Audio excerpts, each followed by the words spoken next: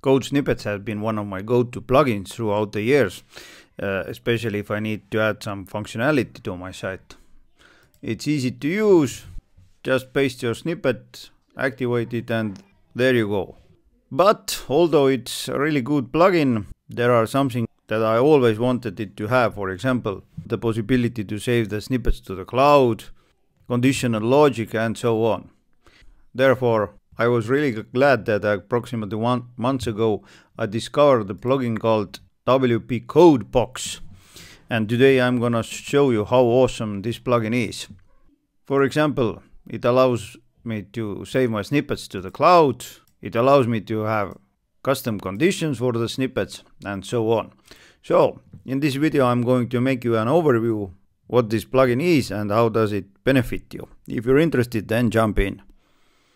First thing I need to address is that if Code Snippets is a free plugin, then WPCodeBox is not a free plugin. But although it's a premium plugin, the pricing is really reasonable. For example, unlimited lifetime license is only $119.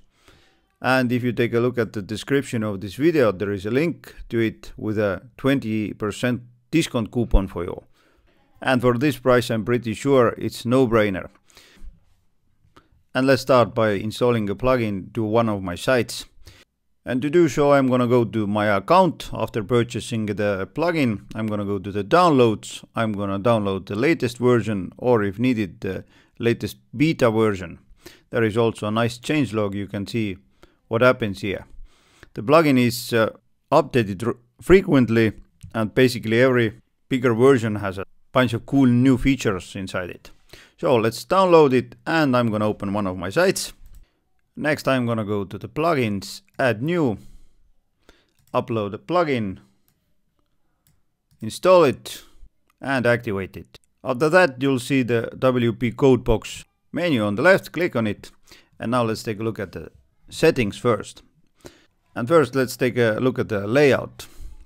There are 3 panels for you, left one, middle one, and the biggest one for the code itself.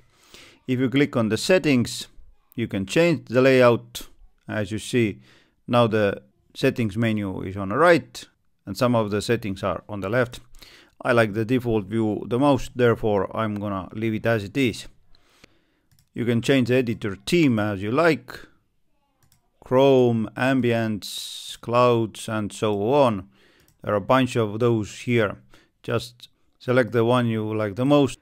For example, Dreamweaver for me, and editor font size, you can change it accordingly as you see.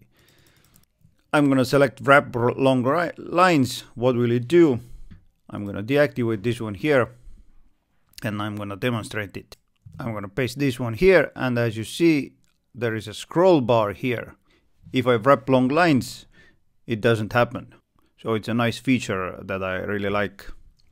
If I would like to move the WPCodeBox to the tools menu, instead of sitting up here, it will be moved under the tools menu. I can do that also.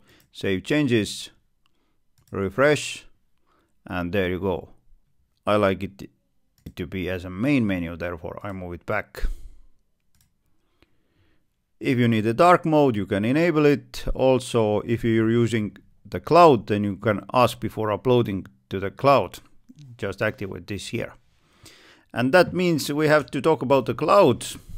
There is a cloud snippets here. I can add folders here, for example, WooCommerce.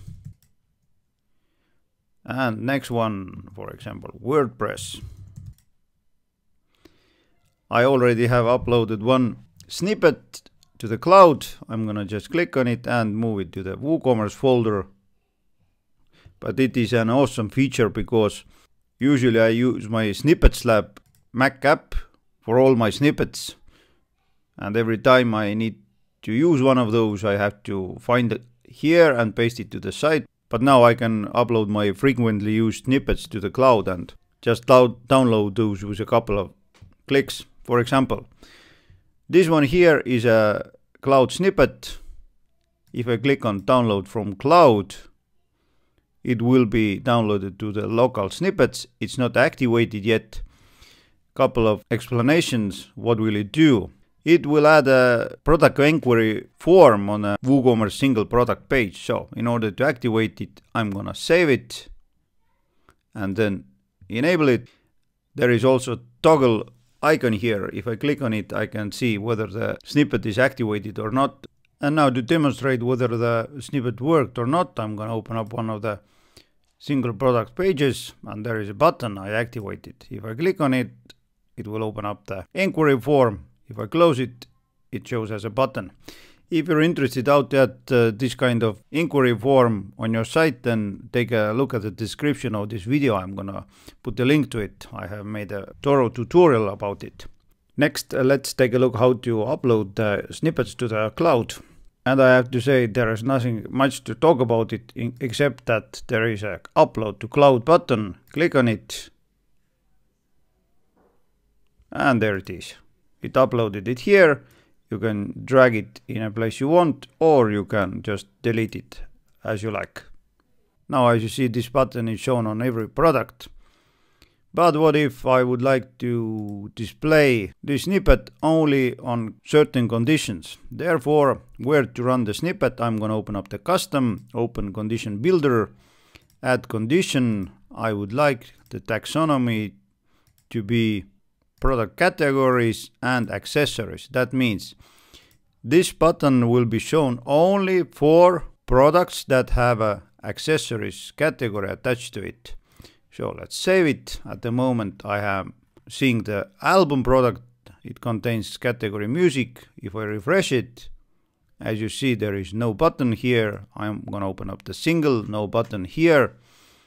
Let's take a look at the accessories. Open up one product and there you go, there is a button.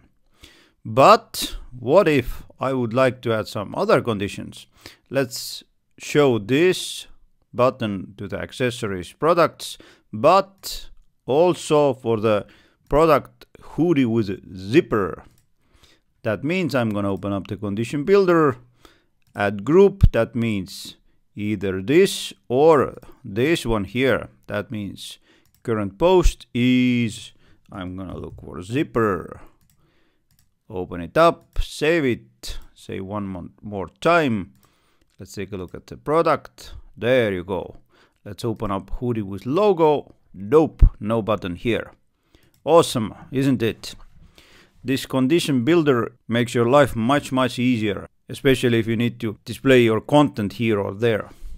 Now let's take a look how to create a snippet. It's fairly easy to do so. So new snippet, give it a title, for example, test message, optional description here. You can choose what type of snippet is it, PHP, CSS, external CSS. That means you can load external CSS files with a couple of clicks. SCSS, less JavaScript, also external JavaScript. And what is especially awesome is that you can load the scripts from the external sites. That means CDN.js. Click on load from. Let's imagine that I would like to load a font awesome script to my site. I'm gonna search for font awesome. There you go. Now if I activate it, it will load a font awesome. I can add HTML on my site or just a plain text. Now let's imagine that I'm gonna add a PHP function on my site, and that means I'm gonna paste my snippets below this PHP here. What will it do? It will display a message on top of the single product page. How to run the snippet, whether it loads always on page loads or manual on demand. I'm gonna select always. Later I'm gonna show you what does it mean if you run the snippet manually. Where to run the snippet? Everywhere. That means on admin area and front end. I would like it to be used only on front end. First I'm gonna save it. Now I'm gonna enable it. And if I refresh my page, then there is a message over here, because I am using the hook WooCommerce before single product. But if I change the location, I'm gonna change the hook and save it. Now I'm gonna go and refresh it. Now it's here. And once again, if needed, I can use the conditions here. Now let's take a look at the CSS snippet. I'm gonna add one more. demo CSS. I'm gonna select CSS and let's test this one. Heading 2, color red, and font size 40 pixels, for example. I'm gonna save it, and now as you see I can use auto reload changes. I'm gonna show you what will it do. So I'm gonna activate it, and then let's take a look at the preview. Well, what can you see here? I can take a look at my site. I'm gonna enable the snippet. Maybe you saw it refreshed, and there you go.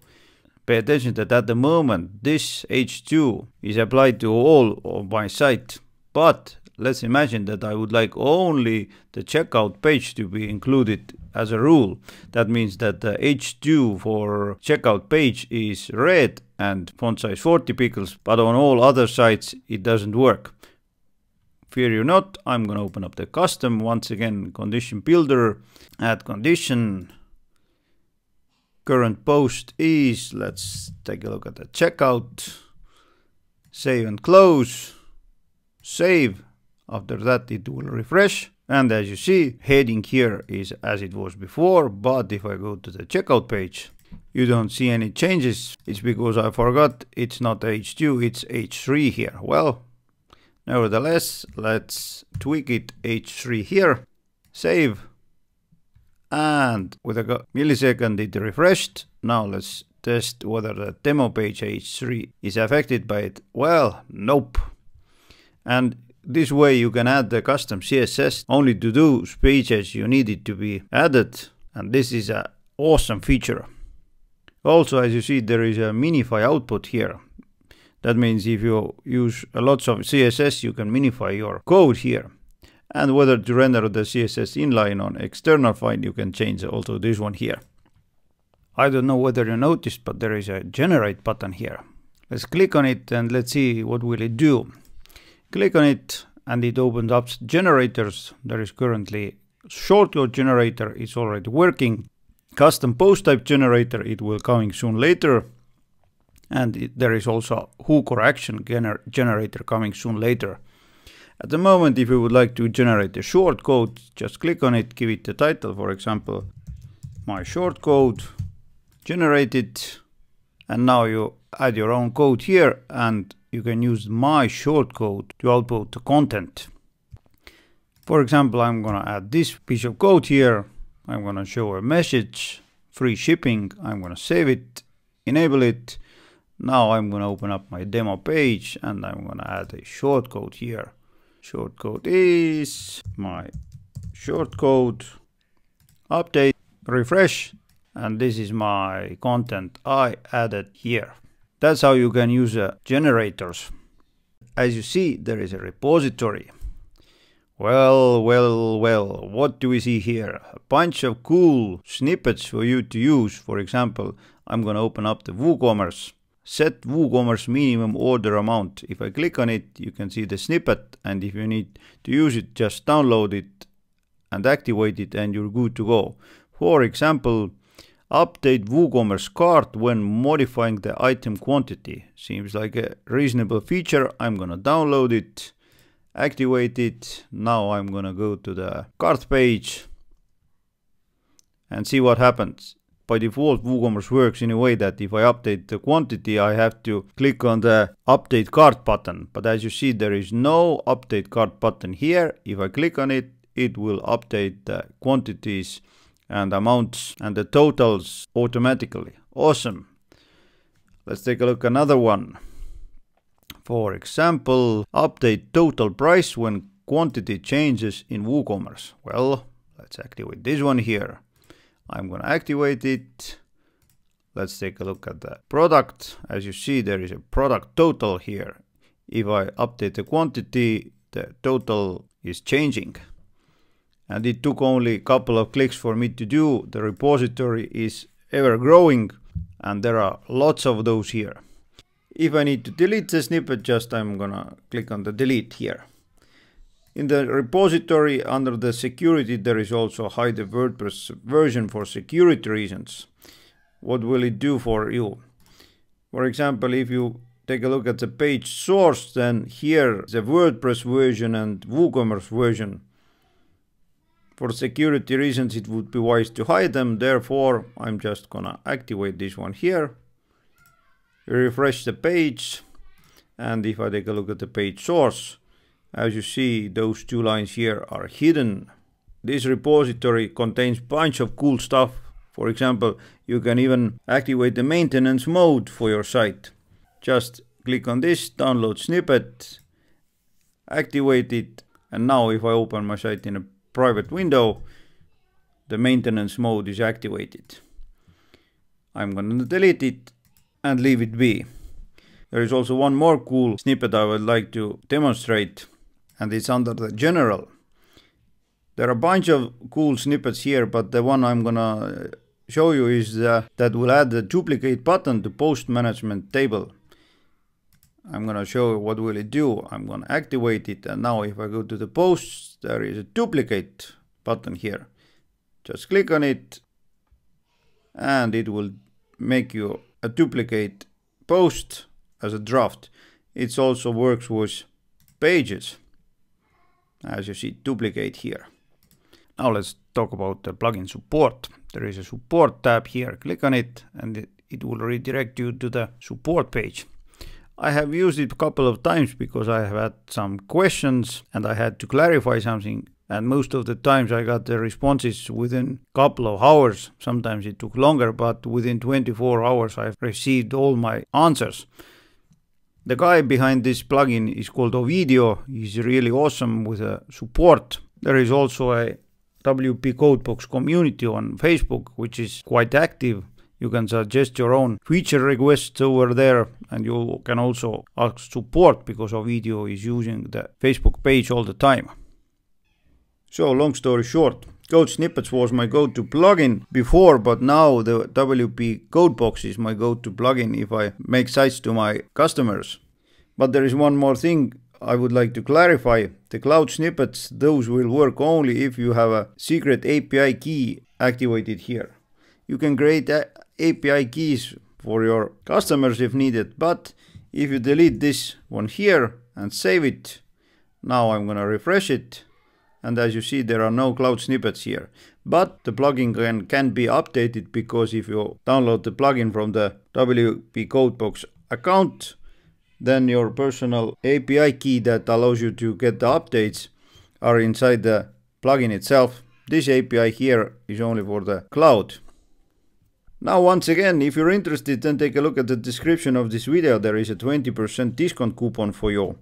And I would suggest you take a closer look at it, because if you don't like it, they have a 30-day money-back guarantee. They will refund you the money. Now take a look at the screen right now. As I told you before, I have made a video about how to add the inquiry button on your single product page. So this video is on the screen right now. Before you go and take a look at it, if you find this tutorial helpful, then press on the like button. Stay safe and see you later.